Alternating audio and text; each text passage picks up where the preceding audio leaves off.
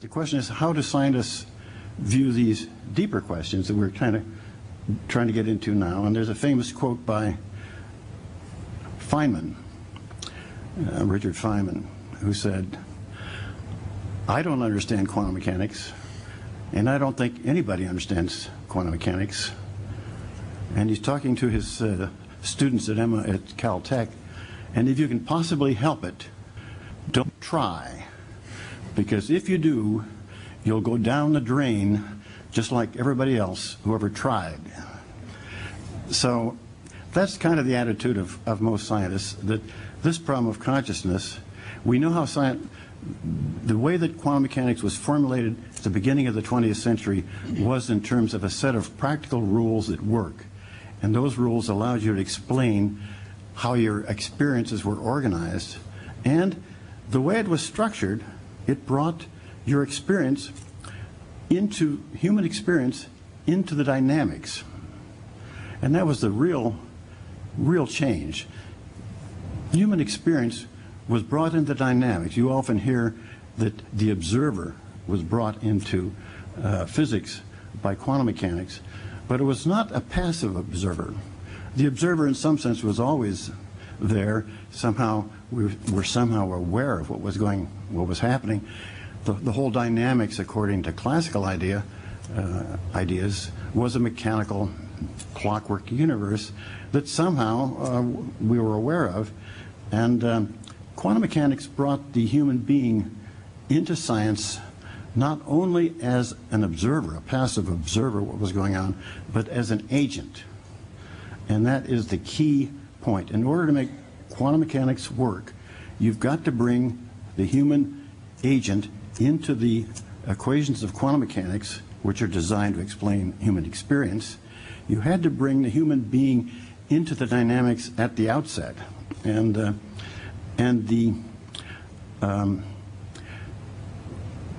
the effect of this, and maybe in a later part of the questioning I can get into more of the details, but in answer to this particular question here, the effect of bringing the human being into the dynamics of quantum mechanics was to allow attention, what you're focusing your attention on, to affect what's going on in your brain.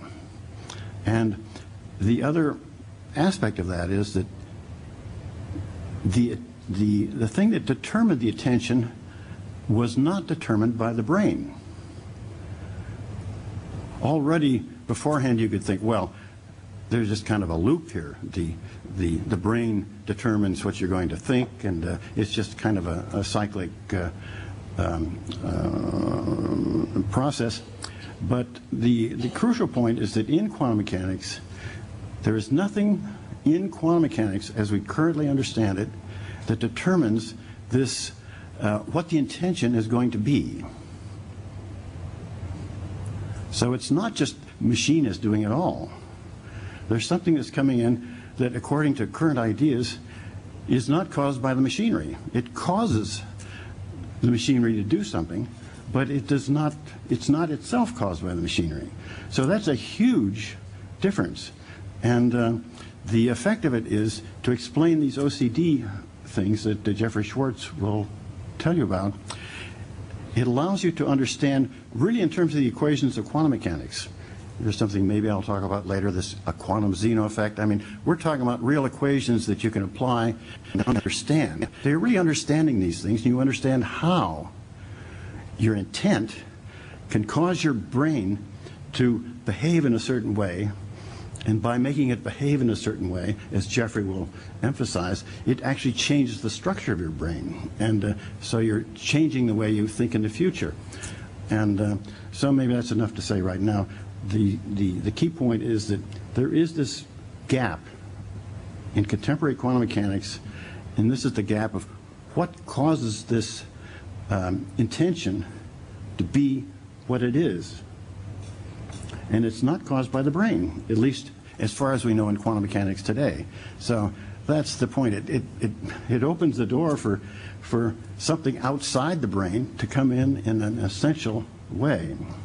Maybe before we come back to OCD, just one point. I guess you were referring to the fact that the brain by itself, if such a thing as the brain by itself exists, is a superposition of brain patterns that somehow has to collapse into one particular pattern, and in order for this to happen, you need some kind of mental causation, or yes, is that the idea? That's exactly the idea.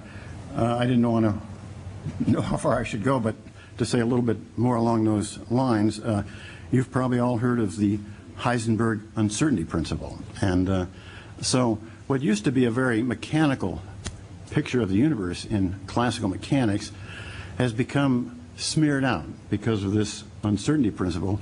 The physical representation of the system, or the representation of the physical aspects of the system by quantum mechanics, they have a wave function that represents the brain, for example. It's a smeared out thing. All these different classical probabilities or possibilities are all there on an equal footing. Now, we know that,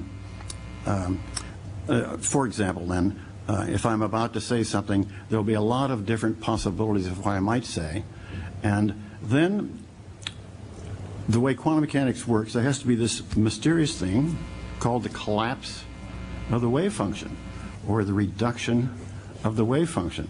And what happens is this big smear of possibilities, or potentialities, suddenly gets reduced to something understandable. And that's essentially the point. This reduction is always to something that is associated with an increase in knowledge. So before there can be an increase of knowledge, there has to be a process that occurs where, and this is the process that's not understood, but that has to be, that's postulated in quantum mechanics. There has to be this decision as to what question is going to be asked, what new knowledge am I going to be able to gain?